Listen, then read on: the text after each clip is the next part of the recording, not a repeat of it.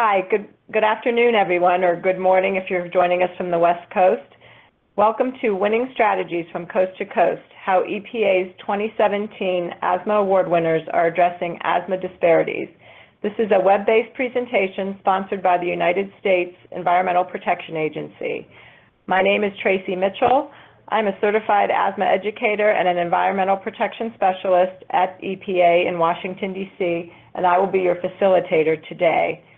We have three dynamic, wonderful speakers with us today, and we'll be turning it over to them in just a minute. Next slide.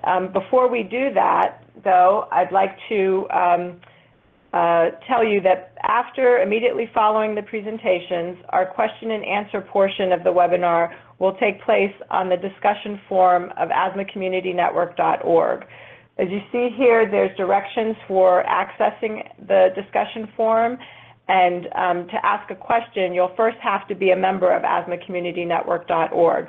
Hopefully many of you are, but if you're not, please take a moment now to join so that you can post questions during the webinar and immediately after the webinar. Again, this is a quick and simple process, and we really would like you to be able to join us.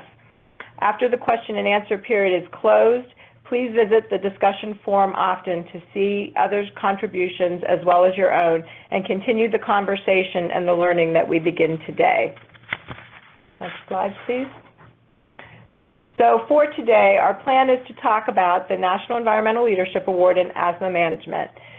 I'll begin by presenting some information about the awards program and a framework that many of our award winners have used, which is EPA's system for delivering high-quality asthma care. Then you'll hear from our three speakers, our three asthma award winners, to tell us about their programs and their outstanding results. After the webinar, as I said, each of our presenters will be available for a question and answer period, an interactive conversation on Asthma Community Network.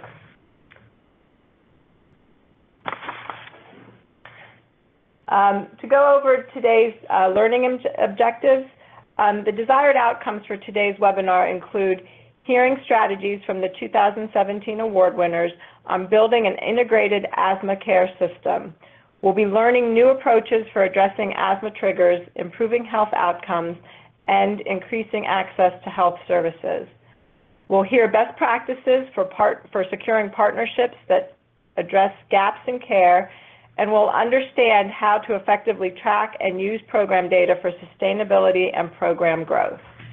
Okay, so it looks like we have a great variety of participants today, pretty equally split between government agencies, community programs, many healthcare providers, and we're very excited to see so many health plans joining us today.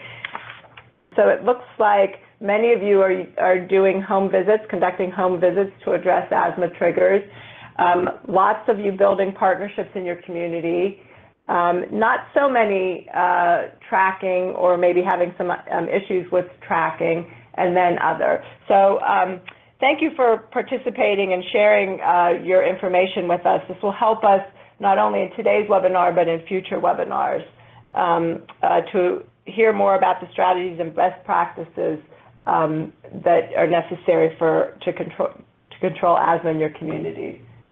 As I said, I'd just like to start off by talking a little bit about the National Environmental Leadership Award in Asthma Management. This award is the highest recognition in the country that a program and its leaders can receive for delivering excellent environmental asthma management as part of comprehensive care, as stated in the national guidelines.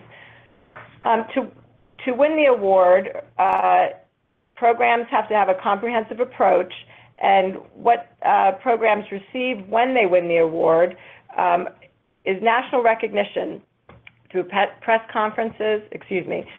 releases, social media, webinars like the one today, and our speakers are featured at national and regional conferences throughout the year. Winners also receive a place in the Hall of Fame on AsthmaCommunityNetwork.org, and an opportunity to serve as mentors for other programs to achieve impactful results. And you'll hear more about the mentoring a little bit later. Since 2005, EPA has recognized health plans, healthcare providers, and communities in action for their best practices in delivering comprehensive asthma care. Over 40 programs have received this national recognition, and you just see a snapshot of their logos on this screen. As I said, many of these programs have gone on to serve as mentors for others, and today EPA is pleased to welcome today's 3 award winners to this prestigious Hall of Fame. So what does it take to win the award and become in the Hall of Fame? As I mentioned earlier, many of our award winners have used EPA's System for Developing High-Quality Asthma Care, which features essential components to developing an effective and sustainable asthma program. As you see on the screen, the system is a conceptual framework based on the results of the Asthma Health Outcomes Project conducted several years ago by the University of Michigan. The project identified the core elements of a successful asthma program and the processes that drive implementation, continuous improvement, and endurance or sustainability. You see those circles in the middle describe the 5 key drivers, and those are committed leaders and champions, strong community ties, integrated healthcare services, tailored environmental interventions, and high-performing collaborations. The system is flexible and dynamic, and its effectiveness results from ongoing interaction between those 5 main key drivers or components in the middle. Any asthma program, regardless of its size, budget, target community, or level of development, can use the system to guide its work. And you can access the system on AsthmaCommunityNetwork.org. So let's focus on just a couple of the key drivers that you'll hear about today in our presentations. A core feature of an effective asthma program is tailored environmental services. This key driver includes educating care teams on environmental triggers, employing techniques for minimizing trigger exposure, providing patient education, and referring patients to environmental services. 2 essential strategies of this driver, which you'll hear about from our speakers, are providing tailored education and counseling services during clinic visits. So this means ensuring that the care teams educate patients about identifying, controlling, and avoiding their triggers, and tailoring the recommended interventions to the specific patient sensitivities. Also, promoting in-home environmental trigger management.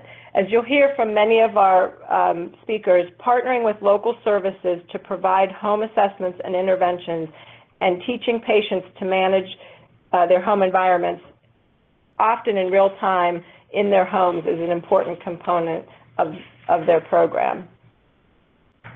But we know you can't do it alone. Partnering organizations are key to providing a high level of asthma care. Many of our speakers have connected with organizations in their communities to connect patients with much-needed additional services. And so a couple of aspects of high-performing collaborations, again, that you'll hear about today and want you to listen for, are building on what works. And that's building partnerships with organizations that are active in the community and seeking out organizations to provide complementary services. If you're not offering a service, you find a partner who can offer complementary services that helps foster those collaborations. And also collaborating to build credibility. Collaborating with established organizations to build social and capital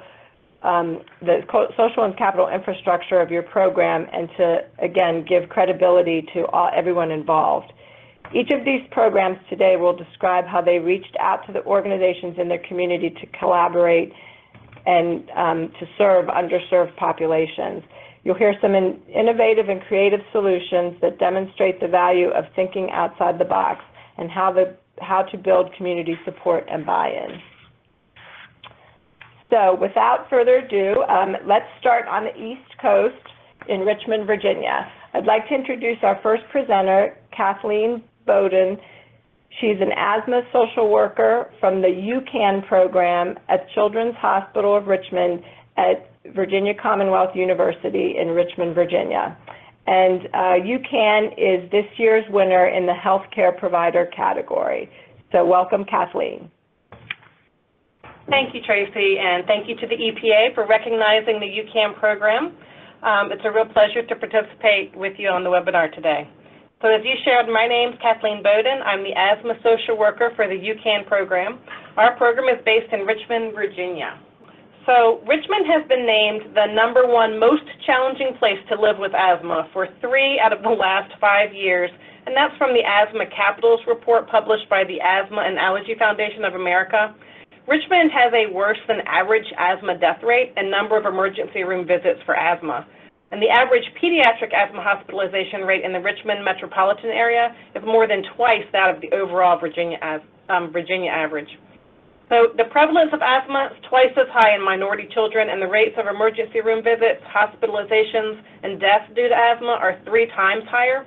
And although the reasons for these disparities are complex, economic, social, and cultural factors, what we call the social determinants of health, add to the greater asthma burden among these groups. So in 2015, Dr. Michael Schechter, he approached the Children's Hospital of Richmond Foundation to create a program that would address the asthma outcome disparities evident in the low-income population of pediatric asthma patients in the Richmond metropolitan area. So far, we've enrolled about 393 patients since 2015. So the goals for our program are pretty straightforward. It's to improve health outcomes for low-income patients in the Richmond area with asthma. We have 3 major areas where we're accepting referrals. And the first is children who are hospitalized at Children's Hospital of Richmond for asthma exacerbations. Also children with 2 or more emergency department visits to VCU for asthma in the previous 12 months, as well as children with asthma who are referred from the community or their primary care doctor who have limited income and resources.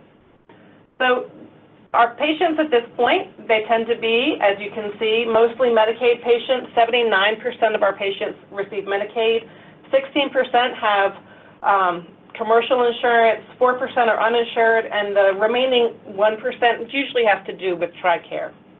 So we have 3 major areas of things that we do in UCAN, and that is providing medical treatments, we're providing education and disease self-management, and we're providing psychosocial environmental supports for them. Specifically, we're trying to provide patient-centered, culturally sensitive, relationship-based medical care. And what that means is people are going to have consistent providers each time that they come. We're going to have frequent and regular follow-up with them. They have 24-hour phone access to ask questions or if they're dealing with an asthma exacerbation, and educational support that's provided at every visit and every contact that promotes disease self-management. We do case management services that ensures coordination of their needed care for scheduling, transportation, and making sure that other members of the family also have an asthma assessment completed. We're also providing screening and follow-up on social issues, so mental health issues, food and housing issues, advocacy, and legal assistance. And we're also providing home visits. So again, we're talking about the environmental assessment and interventions on that level. So education is a huge component of what we do. These are some of the educational handouts we use for patients and their parents. All are written for lower literacy individuals, and we're currently having all of these handouts translated into Spanish. We're about halfway done. We try to never hand a family a handout, an educational sheet, and that's it, as that's almost a certain guarantee it will end up in the trash can. So any educational material that we share, we review verbally with the family. And reaching patients and families with a variety of education enables us to share information in a way that's most effective. So we're using video, comics, we're providing inhaler labels to decrease medication confusion. And we're reaching out also to the broader community. That could be through advertorials in the local urban newspaper, bus back advertising, Facebook posts, in addition to presence at community health fairs, school nurse conferences, and at schools themselves for training. For us, outreach and engagement is super important for us.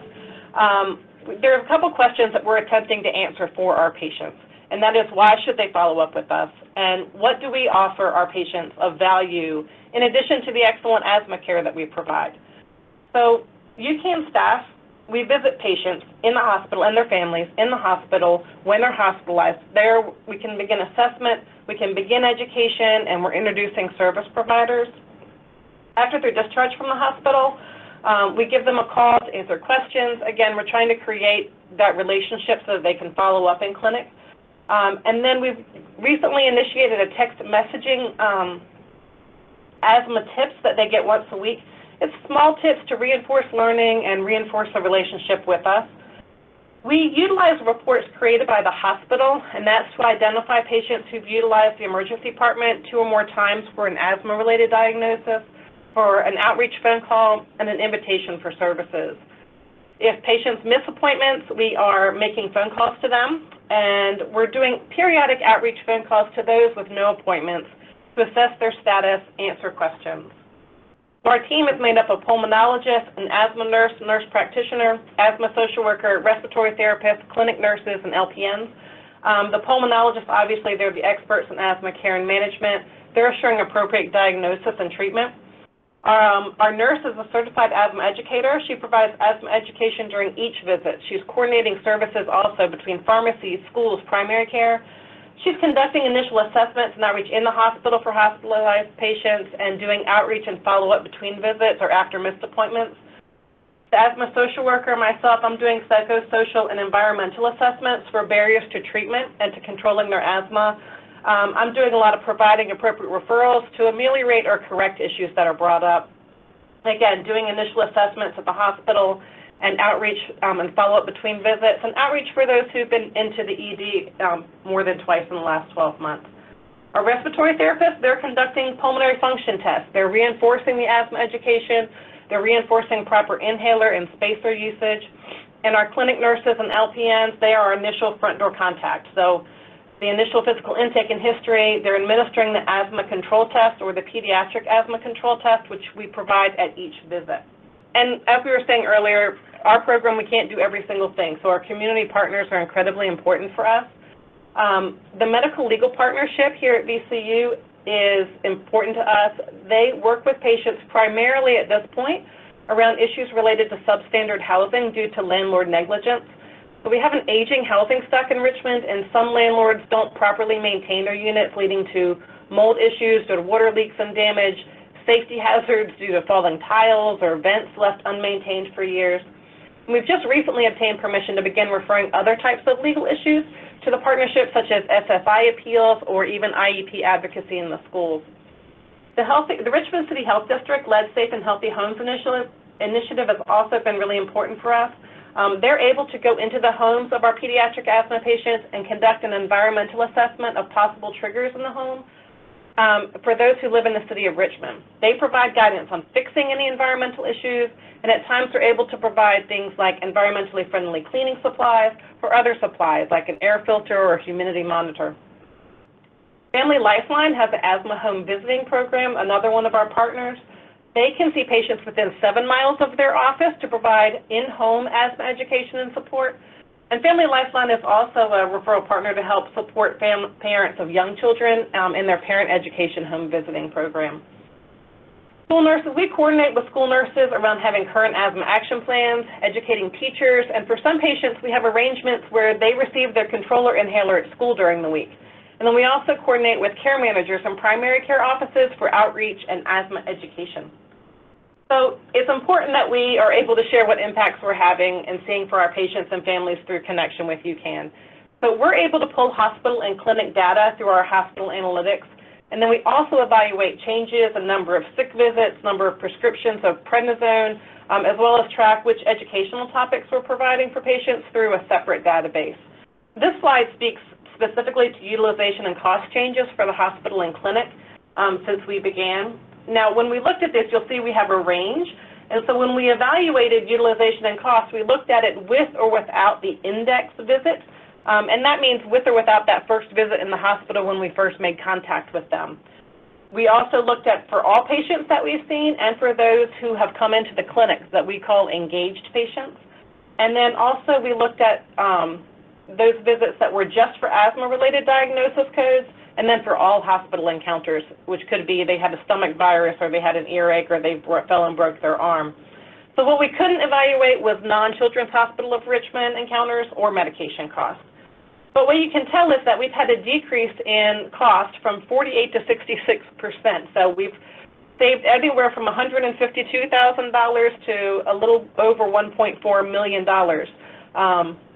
And we put that range there because we want to be as accurate, as we can, and we are still tailoring our data. That is it from here. So I look forward to answering your questions at the conclusion of the webinar. Great. Thank you so much, Kathleen. You really do have your challenges there in Richmond, Virginia. I had no idea that you were ranked so highly 3 out of the last 5 years. Excuse me, but what a great example of high-performing collaborations, working with your community partners, the school nurses you mentioned, the medical legal partnership, and your Healthy Homes partnership, and achieving really significant health outcomes. So congratulations to you. Now let's take a visit to the Midwest. Our next speaker is Bridget Burke from Healthcare Service Corporation. Bridget is joining us from Chicago, Illinois, although the program itself serves 5 states, Illinois, Montana, New Mexico, Oklahoma, and Texas. And HCSC is this year's health plan winner, and welcome, Bridget. Great. Thank you, Tracy, for the introduction, and to the EPA for this tremendous recognition and the opportunity to join today's discussion alongside my fellow honorees. And I just want to say that while I'm here representing Healthcare Service Corporation, I want to point out that this honor is absolutely shared with our key partner in tackling asthma, the American Lung Association, specifically their Upper Midwest chapter. And on the next slide, I'll get into a little more background on who we are to help provide some context around our organization for those of you who are not familiar with HCSC. As Tracy mentioned, we're comprised of 5 different Blue Cross and Blue Shield plans across 5 states, Illinois, Montana, New Mexico, Oklahoma, and Texas. We serve around 15 million members. We have about 21,000 employees and operate out of 60 different offices. I work within our strategy and corporate relations team, which provides oversight and accountability to our company's varying social responsibility efforts, which span both local level and company-wide community involvement activities, diversity and inclusion efforts, deploying sustainable practices, providing a robust employee wellness program, and our ever-important ethics and compliance efforts, which I accidentally omitted from this slide, but should absolutely be noted. And then on the next slide, we'll get more into the details around one of these programs that intersects significantly with our company's asthma efforts. And that intersection takes place through our company-wide community investment initiative, Healthy Kids, Healthy Families. This is our company's signature community involvement program that brings together all of our health plans across all of our 5 states to really rally behind and support specific areas of focus that significantly impact our communities. You'll see our main focus areas include addressing food security, keeping people active, preventing and managing varying diseases and chronic conditions, in addition to allowing for a holistic approach to well-being by supporting safe and secure environments. Through this initiative, we find, fund, and partner with local nonprofit organizations delivering services within these pillars. Since the initiative began in 2011, we've invested more than $47 million across our communities through these partnerships, generating over 21 million health and wellness services, and last year alone we impacted about 2.5 million children through this effort. This initiative really brought upon much-needed change within our community investment strategy and allowed for greater focus and accountability and a real shift away from the days of checkbook philanthropy where you're spraying a whole lot of money into the community with dozens and dozens and sometimes even hundreds of partners and simply hoping for the best rather than really driving outcomes that are mutually beneficial to all involved parties. To ensure that we are aligned with business outcomes and community needs, we use our own claims data to identify conditions that are incredibly prevalent across our communities and also very costly to our company. I'm sure it's no surprise to those on this call that asthma is always in the top 10 in terms of prevalence and cost, and that spans almost every age group, every product line, and all geographies we serve. So using these data, we proactively reach out to community partners across our communities that are experts in these fields to address these conditions and that also share in common goals of improving the quality of life while also for individuals impacted with these varying conditions, while also reducing avoidable and inappropriate healthcare utilization, which helps to drive down the cost of care for everyone and also helps to make the healthcare system work better and harder for everyone. So we engaged with conversations to many partners and came across the American Lung Association and learned about a great program they had piloted within one community and worked with them to expand that program across our 5 states, and also utilized our medical claims data to target health centers and clinics serving some of our most high-risk patients with asthma to ensure that our efforts were targeted to those with the greatest need. While we use data to target key geographic areas of impact, it's really important to note that this effort impacts the community at large and is not exclusive to those who purchase our products. On the next slide, you'll see we partner with the American Lung Association in 3 key ways. Through the Enhancing Care for Children, you can go back one slide. Thank you. Through the Enhancing Care for Children with Asthma program, we work with the American Lung Association to recruit primary care clinics to take part in a year-long asthma quality improvement initiative, where the American Lung Association of the Upper Midwest delivers trainings, tools, and resources to these clinics to improve the quality of care being delivered to their patients with asthma. The clinics meet monthly with the American Lung Association staff to tackle the entire spectrum of care as it relates to asthma, including proper diagnosis through spirometry, capturing severity ratings, greater adherence to administering and using asthma action plans, patient education around medical utilization, in addition to many more topics. We've also recently expanded the partnership to include home-based assessments and solutions to reduce and remove the environmental triggers and provide patient education to those who still struggle with better daily management of their asthma. We additionally build capacity through community health initiatives to support the provider, school, patient, parent, and caregiver communities with best practices, tools, and resources and trainings to reach beyond the clinics and individuals engaged through the home-based visits. And on the next slide, we'll get more into the details around the quality improvement piece of this partnership. The objectives of this initiative are to deliver guidelines-based care within the primary healthcare clinic environment that also emphasize a strong, comprehensive asthma self-management component as part of patient and parent and/or caregiver education and support. Using our claims data, we identify clinics serving some of the most high-risk patients with asthma across our communities. The American Lung Association then comes in as a trusted ally and expert within the asthma space and a neutral convener to train and support these clinics. Health insurers can sometimes be met with resistance when tackling condition management, so partnering with the American Lung Association has been incredibly successful in building trust and lowering resistance to embracing these types of support models. And the Quality Improvement Initiative has proven to work in a variety of clinic settings, including school-based clinics. We knew from the start that it would take time to see an outcome as we were working to increase the quality of care being delivered and also change behavior. But we wanted to set up some indicators along the way to ensure we were moving in the right direction. So we identified 6 quality improvement indicators, and we asked clinics to submit case studies to demonstrate their adherence to these indicators.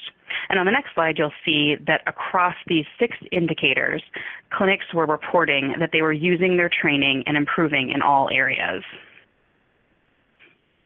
Even better, they were improving after the year-long training ended, demonstrating sustainable change within the clinic that doesn't end just when the training does.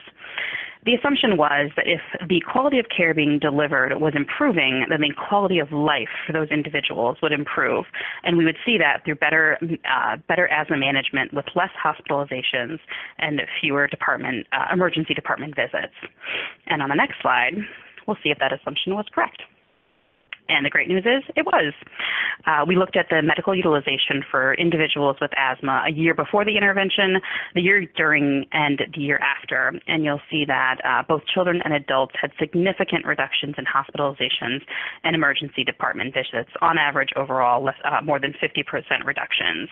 And in some clinics, we had reductions as much as 80% when we isolated those clinics specifically. So people are staying out of the hospital, they're not missing school and or work, and are managing their symptoms better on a daily basis. And anecdotally, we're hearing from the clinics that we're working with that this is really strengthening provider relationships between our organizations, and that we're really seen as a partner within this space and not just a payer. And on the next slide, we'll get a little bit into the ROI that we were able to capture. So you can see here, for every dollar we invested in the effort, we were able to save the company about $2.40. Again, this helps to support our business, drive down the cost of care for all, and help the healthcare system work better and harder for everyone. And what the case studies and the data and the ROI measures don't show are the amazing stories that we're uncovering around children, adults, and families who are able to lead healthier and more productive lives. We share some of these stories on a web platform we have developed where you can learn more about the partnership, download free tools and resources such as asthma action plans, and hear some of these great stories of impact. So you can check out takingonasthma.com to learn more. And while our partnership was initially focused on the clinic environment, we discovered that some patients were still not able to control their asthma, so we further expanded the partnership to include in-home health assessments, which we'll get more into on the next slide. Based mostly on provider referrals, the American Lung Association will deploy certified asthma educators into the homes of patients with asthma to educate them and their families on how to reduce and remove environmental triggers that prevent better daily asthma management. We interact with these individuals on a minimum of 3 times. The first is to introduce the program, the goals, and to schedule a home visit. The second is the initial visit with a home assessment and basic asthma education. And then the third being a follow-up visit to deliver the products, train families on how to use them, and provide more in-depth education on the areas that are still needed to be addressed within the home. And we're finding that the most common asthma triggers identified are dust, carpet, harmful or strong cleaning agents, air fresheners, candles, insects, and pet dander. These home visits have provided incredible insight for our asthma experts, who then bring that information back to the overall partnership and identify ways to tackle some of these issues in the clinic environment and through large-scale awareness campaigns to share the lessons learned with as many people as possible. And while the expansion into home visits is relatively a new component to the program, a review of previous participants found that there was a statistically significant reduction in daytime and nighttime symptoms and functional limitations from baseline to 12 months after. And then if we can go into the next slide, I can just provide a quick snapshot of what we've accomplished to date through this partnership. So you'll see over the last 5 years, we have engaged more than 120 primary health care clinics across our 5 states. We've supported about 2,000 community education and outreach activities that have assisted more than 190,000 healthcare and school professionals, in addition to parents and caregivers of children with asthma. We've completed more than 140 home assessments and also provided solutions for removing and reducing triggers. And overall, the program impact has been a little over 500,000 individuals. For those of you considering how best to deploy programming or how you can set yourself up for success as you develop programs, I just want to reiterate a few key points. First, collaboration and partnerships are essential, especially when each partner leverages their assets and expertise and understands that they all need each other to be successful. Second, making significant changes takes time. Manage expectations up front that it'll take time to measure an outcome and give your program appropriate time to grow. And third, understanding these outcomes do take time, set up indicators and milestones to reach along the way to success so that you are monitoring progress closely and can jump in and course correct when needed. Being nimble and adaptable is crucial. So thank you again for this recognition and the opportunity to share our story. And with that, I'll kick it back to Tracy. Great. Thank you so much, Bridget. I couldn't have recapped it better myself. Really great insights and great examples of high-performing collaborations with your partnership with the American Lung Association of the Upper Midwest. And kudos to you and your team for being partners, not just payers. I love that. Thank you. So our final stop today is on the West Coast with this year's Community in Action winner. Our next speaker is Amelia Faye Berquist. She is the Healthy Breathing Program Manager for Esperanza Community Housing Corporation in Los Angeles, California. Welcome, Amelia. Thank you so much. Hello, everybody. Like Tracy said, my name is Amelia Faye Berquist, and I'm the Healthy Breathing Program Manager here at Esperanza Community Housing Corporation. And we are so honored and privileged to be awarded this this really incredible recognition by the EPA. So I really want to say thank you to the EPA for that. But also, it's just such a privilege to be in partnership or in community with the other awardees. As I'm sitting here, my jaw's just dropping as both Kathleen and Bridget were going through their slides and speaking to their program successes. And so anyway, so we are Esperanza Community Housing Corporation, and I will refer to it probably mostly as Esperanza as I move through this presentation. But we are a nonprofit community-based organization here in South Central Los Angeles, which many of you probably know. South LA is an area that has unfortunately experienced a legacy of disinvestment and structural inequities, and as a result, the communities in South LA experience the greatest health disparities. And so this organization was created back in 1989 to address both health and housing here in South Los Angeles, specific to eliminating slum housing, creating affordable housing, and looking at the connection and the correlation between health and housing. And so anyway, our organization focuses in on health promotion through direct services. Over the last almost 30 years, we have worked on issues of lead and lead exposure here in Los Angeles. 80% of our housing stock was built before 1979, so lead exposure, particularly in South LA, is a very important and relevant issue. Residential oil drilling is also an issue in South LA, and so we do a lot of direct services and advocacy work around making sure that companies that are drilling, number one, should not be allowed to do so, but also that there's policy work around the regulatory aspect of it as well. We also do a lot of support work with families with children with developmental disabilities. And then, of course, we do asthma work. And then through our policy platforms, we are a member of several coalitions that complement our direct services, and we also do a lot of stuff around creating healthy and affordable housing policies that sustain our families here in South LA. And then lastly, we are an affordable housing owner, so we actually own 9 buildings of affordable housing here in South Los Angeles, which, as you can imagine, there's not a whole lot of turnover because it's hard to find affordable homes in all of Los Angeles, and more so even today in South LA, but also healthy housing that is free of landlord negligence and habitability conditions that compromise our health. So moving on to the next slide. So this is a little bit about the Healthy Breathing Program interview, and this picture here was really important to me to include at the get-go of this presentation, because the Healthy Breathing Program, which was a pilot project from 2013 to 2016, was run by the folks in this picture. Ashley Kissinger, who was the program manager and moved on to get her PhD. I just wanted to acknowledge her and all of her hard work, but also the promotores that are in this picture. Maria and Consuelo, the 2 women on the left, they are still with the Healthy Breathing Program, and Toby recently left, but all 3 of them are graduates and alumni of our Community Health Promotora Program, which is a 6-month robust community health promoter training that we have had now going for 20 years, and we have trained over 400 community health workers that work specifically in the South LA area, so I just really wanted to acknowledge them.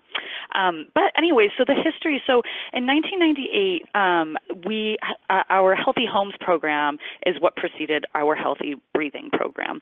In 1998, Healthy Homes program began with a HUD outreach grant, and it was specifically to work with families living in a census tract in South LA that had been identified as a lead hot zone. And so lead became kind of the first element of the Healthy Homes program here at Esperanza. But because promotoras wear both a health promotion hat but also that of a social worker hat, they are always supporting families and the multitude of challenges that they may be experiencing. So while lead was something that was a target in terms of identifying and working with those families. Families oftentimes living in compromised housing may also have asthma. And also here in South Los Angeles, South LA is locked in by a square of freeways. And so outdoor air is also an issue on top of indoor air that could be caused by compromised housing conditions due to landlord negligence and slum housing. So anyway, so the Healthy Housing or the Healthy Homes program has been supporting families with asthma for almost 20 years, even while the lack of resources didn't allow us to necessarily collect data or provide asthma-specific support like we do now with Healthy Breathing. But that was really our first venture into supporting folks with asthma. So in 2011, Esperanza was a recipient of the American Recovery and Reinvestment Act. It was a HUD grant for our Healthy Homes program, and for the first time, Esperanza was targeting asthmatics in the in-home triggers as a healthy home issue. And the Healthy Homes team, what they noticed was that there was a big reduction in emergency room use that was illustrated in the data. And so the Healthy Homes team decided to follow up with the families to ask what they believed were the driving forces behind their reduction in emergency department use, and the answer was the in-home promotora visits. So next slide, please. So with that, the Healthy Breathing Pilot Project was born. And so from 2013 to 2016, Esperanza received a 3-year UniHealth-funded grant to partner with California Hospital Medical Center here in Los Angeles. And they are at essentially the northern tip of South LA. And South LA is a very large area. So it actually, in terms of who we were receiving referrals from, it didn't necessarily reflect all of South LA. And I'll follow up to that point as we move on. But anyways, so Esperanza, the Healthy Breathing team, was receiving referrals from the emergency department for every single pediatric asthmatic that came in for care. Community health promoters with asthma were dispatched to the family, and it was a 12-month enrollment in the Healthy Breathing program. So a promotor or a promotora conducted 4 visits over the course of those 12 months. The first visit was always the most critical because not only did we engage in a really robust survey, but that is where we were capturing really, number one, building relationships with the family where trust is really steeped in that first initial visit or building it, but also understanding the broader experience of that family and understanding what their needs and their priorities were so that we could help. Like I said, oftentimes you go into a home and asthma is not necessarily the only thing or the number one priority, so we were always figuring out how to support families also so that they felt they trusted us but felt compelled to engage in the asthma component primarily of our support of the family. So the goals of the Healthy Breathing Pilot Project were first and foremost to reduce emergency department use by pediatric asthmatics in South LA. So this was a one referral source project around pediatric asthmatics. Conversely, it was to increase control of asthma by pediatric asthmatics. It was also, one of the goals was to ensure asthmatics had a medical home for consistent ongoing asthma care and to get them away from the emergency department unless there was an emergency, and growing the evidence base of the impact of in-home health programming. So how did we do this? Number one, asthma education. So we do a huge piece of asthma education with the family where we're talking about the physiology of asthma, where we're talking about proper medication administration, where we're doing a lot of visual engagement with the family because our health promotion model is really steeped in a popular education model where we don't assume or presume that families, that reading and words are the number one way to convey information and to increase education and understanding of the complexities of something like asthma. So another thing that we do is an environmental assessment. So doing a visual inspection of the home to understand what the indoor environmental triggers might be, cockroaches, both causal and capacity to exacerbate an asthmatic's condition. Looking at mold and for water intrusion, areas of heavy dust, again, if families are living by main thoroughfares. We've got a ton of arterial roads within the South LA area on top of the really busy highway system. So understanding what could be coming into the home, that could also be a trigger. And then working with the family to create a plan to eliminate those triggers. Another thing that I think is one of the big things that makes our program so successful is that we were funded during the pilot project to not only do environmental assessments and to do education, but to provide materials that are oftentimes just too costly, particularly for low income, low resource families to attain, and therefore mitigate the triggers that are happening. And so we can provide air spacers or air chambers and spacers for the asthmatic, providing air purifiers and HEPA filter vacuums, giving families mattress and pillow covers and microfiber mops. And of course, with families, one of the things that we did in our initial visit with the family is understanding what they do to clean and specifically what they use to clean. And what is pretty common that we find is that families with asthmatics are oftentimes cleaning a lot and cleaning excessively because they're trying to make the healthiest environment for their family. But as we are all conditioned to believe that Clorox bleach and that Pine Sol and Fabuloso, that these are items that create cleanliness, they're actually also really, really toxic and triggers to the family. So we give every family a lung-friendly cleaning bucket, and we work with them and together make the solution that is hydrogen peroxide and baking soda, and we supply boric acid for families that are experiencing a cockroach infestation. We provide microfiber towels that are reusable and dust masks. And so every family gets that on top of other materials that they need unique to themselves. And then lastly, what the pilot project did was resource referrals. And so again, for families that were using the ED as essentially a primary care resource for their child with asthma, we wanted to get families connected to FQHCs and medical homes here in South LA to make sure that they had consistent and comprehensive care, but also connecting families with other community-based organizations around needs specific to housing rights, tenants' rights, legal aid, and the other resources that were addressing the multitude of challenges that the family might be asking for support on. And then also government agencies, learning how to navigate them. Here in Los Angeles City, we have a really fantastic housing department that does really robust housing inspections. We also have the LA County Department of Public Health, and both of those are government agencies that we rely upon to help achieve healthy homes here in Los Angeles, particularly when landlords are not invested in sustaining a healthy property. And then lastly, growing the evidence base through data collection. So in our survey, we collected data, baseline data, and also over the course of those 12 months, we collected follow-up data on program impacts and capturing the broader narrative of the asthmatics history. So again, that we could understand what the impact was, but also to tailor our services and our support to each family.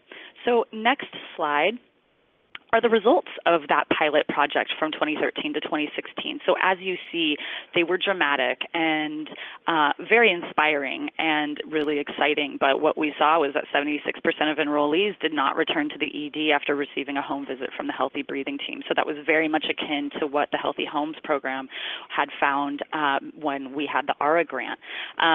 There was 160% improvement in the asthma control test scores. Missed schools days went down over a 6-month period. Folks, almost 100% of families were not correctly administering prescription medication, but at 6-month follow-up, 84% were administering it correctly. That was a huge gain in success from our program. 97% of families switched to the lung-friendly cleaning products, and 99% of families made lung-friendly changes to their homes. And so it goes without saying that there was a huge, enormous success from this program. And so next slide, where are we today? So we are are very lucky to have been awarded another 3-year UniHealth grant, and we are now what we identify as a permanent program, so we're no longer piloting anything. We know that it works, so we're working to make it better. But the program evolution, so now what we are doing is we have another 3-year grant to continue with this work. We are now a standalone program, so we're able to accept referrals from any source, which really enables us to look at data that is out there and understand in South LA where the greatest disparities exist. And we're also now serving asthmatics of all ages, which is really incredible because we see differences in morbidity and mortality among asthma depending on ages, particularly around pediatric and adults. And so it really opens up our capacity to cast the widest net and serve those, number one, greatest in need, but also those that we weren't able to capture during our pilot. Number two, we are really, really committed to strategic outreach and building partnerships across South LA. And that is through a plethora of mediums. So of course medical, so building relationships with hospitals and sustaining relationships with hospitals as well, and clinics. Identifying sole practitioners in those small little practices that are on corners and neighborhoods that we wouldn't necessarily find by looking them up on Google, or they don't necessarily have websites and that kind of thing. And so for example, one of the things that we were just doing a couple of weeks ago is that we pulled all of our data from who we have been serving so far, and we looked at where the distribution was in the South LA area, and we identified areas of, hey, why is there a gap in this particular area of South LA? Let's go down there. So we created a map. We identified places to go in terms of doing outreach and creating conversations and starting potential partnerships, and we got in the car and we went down and we hit every resource over the course of 5 hours within that small little area so that we can start to hopefully capture as many asthmatics in that area as possible because we know they are there. Another strategic outreach is to senior centers and to churches and other community-based organizations and parent groups and just areas where we know folks are. And I also, in this moment, really want to acknowledge two particular folks, and Andrea Williams, who's the Executive Director of the Southside Coalition of Community Health Centers here in South Los Angeles. They are a coalition with 9 FQHCs who we actually are next-door neighbors, and she has been a huge champion of helping us create greater friendships and partnerships with FQHCs here in South LA, but also Felix Dominguez, who's a case manager and asthma coordinator with Eisner Pediatrics, which has been a long-term partner of us, but he has also really championed it. And I think that is part, they are two key people and really, really who reflect how we can create great success of this program with the support of partners and friends, right? So how have we done this? Again, it's through team networks. We are also signing up for every event where community members are coming through, and we're creating target maps and dropping in. And lastly, data. Growing our data capacities and building a culture of data around healthy breathing has been really, really key as we have started our second cycle of the Healthy Breathing program. So how has that been, or how have we achieved that? It's through improving our survey instruments. We did a huge overhaul so that we could really ensure that we were capturing key data points that are really important to us understanding how asthma functions for families on the ground. So what do we want to know that wasn't necessarily captured before? One of the big things that we have now integrated is understanding and capturing psychosocial triggers. So that we can really also capture how poverty-related issues are driving asthma outcomes and disparities. And we were able to do that with the help of a really incredible intern from Charles Drew, who's a biostatistician, and she was also an MPH student. Her name was Brandy Loper, and we have an incredible survey instrument now because of her partnership with us here. And then growing the data, we're collecting so much information now when we really want that information to reflect the multi-layered complexities of the local asthma epidemic in South LA, what it looks like, and also have the capacity to share that data with our friends and partners doing work so that those that are doing things around urban planning and housing and climate change are indirectly going to impact asthma outcomes. And then lastly, since we are no longer tethered to one referral source, one of the fundamental goals of healthy breathing is that we are connecting with and in service to those in our catchment area where the data shows the greatest disparities. So for example, we know that Black and African American children experience the greatest asthma morbidity, while Black and African American adults experience the greatest mortality of asthma. So I think one of the key questions that we are asking ourselves now is, with displacement of Black folks in South LA, which is something that has been happening for 25 years now, and the scattering of community in both the city and county of LA, how do we conduct outreach to ensure we're serving those most in need when community is not necessarily any longer confined to a particular geographic space? So in sum, we know that the Healthy Breathing program works. We know that our community health promoter model works and is positively impacting the most vulnerable asthmatics in LA. So now it's about becoming better and more strategic so that our reach is greater and our ability to understand how each facet of our program is affecting asthma outcomes in LA is as great as it can be. So thank you so much to everybody. Wow, fabulous. Thank you so much, Amelia. What a great example of using tailored environmental interventions through home visits conducted by the community health worker or the promotores, and a great example of a pilot showing results, so you were able to grow, not only sustain, but then grow the program. Great. So it looks like we've got a lot of interest in tracking data to identify key program results and making the business case.